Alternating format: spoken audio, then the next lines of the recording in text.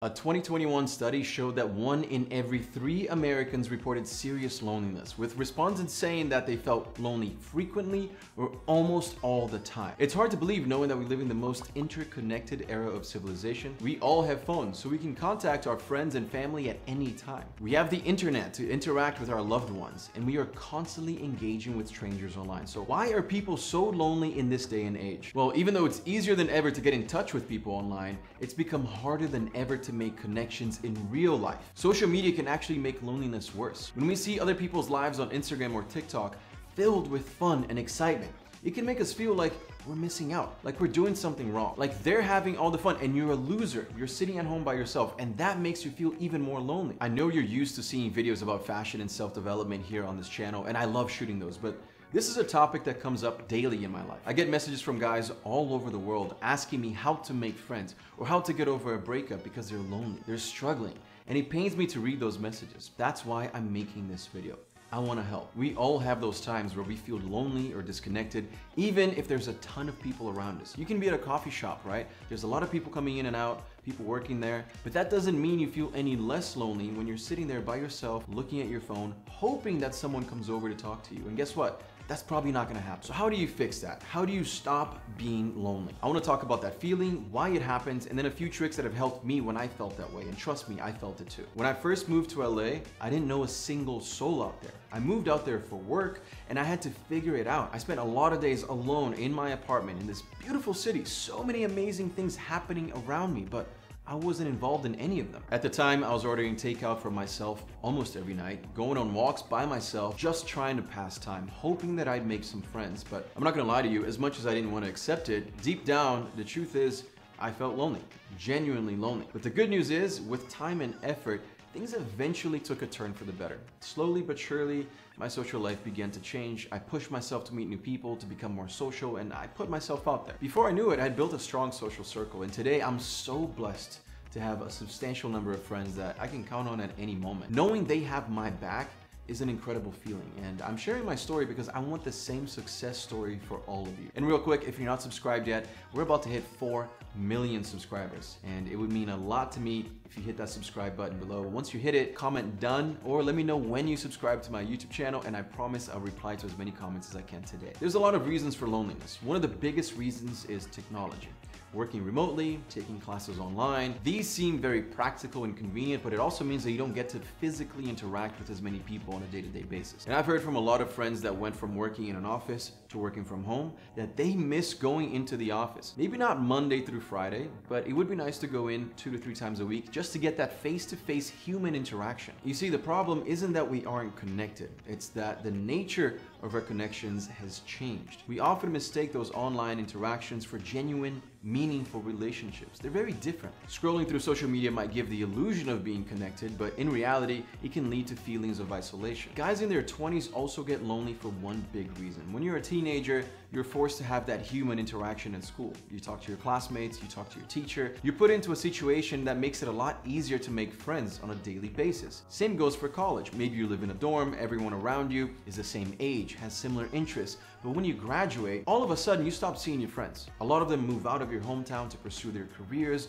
or start a family, and you're no longer around as many people with similar interests and similar ages. That's a big change. This means that now you have to be proactive in making friends. You have to make time for them outside of your busy schedule. Instead of seeing them every day in class, at lunch break, or hanging out after school, you have to actually reach out to them and make plans. Try to make your schedules align. Make an effort to see each other. It's a whole different ballgame. Be the social initiator. Take the lead. Text your friends with a time and place for everyone to meet up, because if you sit around waiting for others to make plans, it might never happen. Be the connector and bring your friends together for dinner, for drinks on the weekends, or to watch the game. Another big reason for loneliness is the fear of being vulnerable. And something that can help solve that is talking to someone who isn't going to judge you, someone who you're not trying to impress, someone you're not worried trying to make them like you to be your friend. Talking to a therapist is one of the best things that you can do to learn more about yourself and to get things off your chest without feeling that social anxiety. And our sponsor, BetterHelp, makes that so easy. Let me address the elephant in the room.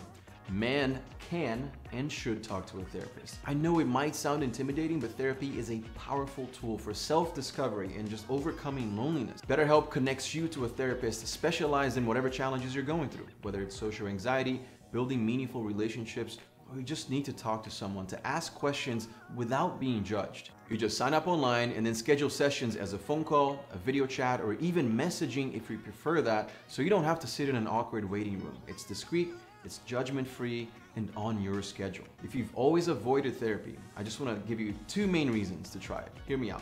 One is self-discovery. Therapy helps you understand the core of your emotions. A lot of times we feel lonely because of unresolved issues from the past. Maybe you tried to make a friend at school, they made fun of you, and you got scared to ever try again. And you'd be surprised at how often this happens. This is common. In therapy, you'll be able to discover all of those issues, which will allow you to address them and move forward. And 2, therapists aren't random people. They're professionals. They can offer insights and perspectives that friends and family might not. Look, I'm not a dumb guy, all right? But before therapy, I always thought that I didn't need to talk to anyone. I had it under control. But my therapist brings up points that I wouldn't have thought of, and just that by itself, being able to hear a point of view that you wouldn't normally think of, it makes you go, you know what, that's a good point. Maybe that's why I've been having a hard time making friends. And that is so worth it. And again, you can always stop it if you don't like it, or swap to a different therapist if you don't like your first one, which BetterHelp offers free of charge if you're not happy with yours for whatever reason. So hear me out. Be open-minded with this one. Click that first link in the description. It's betterhelp.com/AlexCosta, and you even get a discount on your first month. But therapy is just one piece of the puzzle. Building meaningful connections requires effort. Something most people don't realize is that real and meaningful connections, it's all about quality, not quantity. It's not about having a big number of friends, but having a few genuine ones. So invest your time and energy into relationships that have that healthy 2-way street. You both contribute to that friendship. You both provide value to each other. That is the best type of friendship. You don't want to be the only one giving value, or vice versa. Don't reach out only to ask for favors. Hey, can you help me move? Hey, can you help me with this project? That's fine to do it once in a while, but when the time comes, you need to do the same for your friends. And I'd go one step further. Offer help. Offer value without even waiting for them to ask for it. Real, meaningful connections, they usually stem from shared interests. But you don't know what shared interests you have until you've mentioned them to someone. So if you're just going through small talk with people about the weather, traffic, that's not gonna get you anywhere. The strategy that I like to use is to cut through the BS and just try to learn as much as possible about that person that I'm talking to. That way I can find out pretty much instantly whether or not we would be good friends. This next reason for loneliness, you know, people think this stuff is cringy, but I guarantee that it's not. It's actually crucial to practice self-compassion, being kind to yourself. If you're always having that negative conversation, right, in your head, like, oh, I don't have friends because I'm not cool enough, I'm not smart enough, I'm not handsome enough, I don't make enough money, then yeah, who wants to be around that negative person? You don't even want to be around that person, do you? Understand that it's okay to feel lonely sometimes. Use this feeling as a jump start for self-improvement. Pursue your passions, work on becoming the best version of yourself, and you're gonna naturally attract people who resonate with the real you. And of course, join our YouTube family. We're here for you, I'm here for you. Hit the subscribe button below, join the YouTube fam, and watch these videos to find your true potential.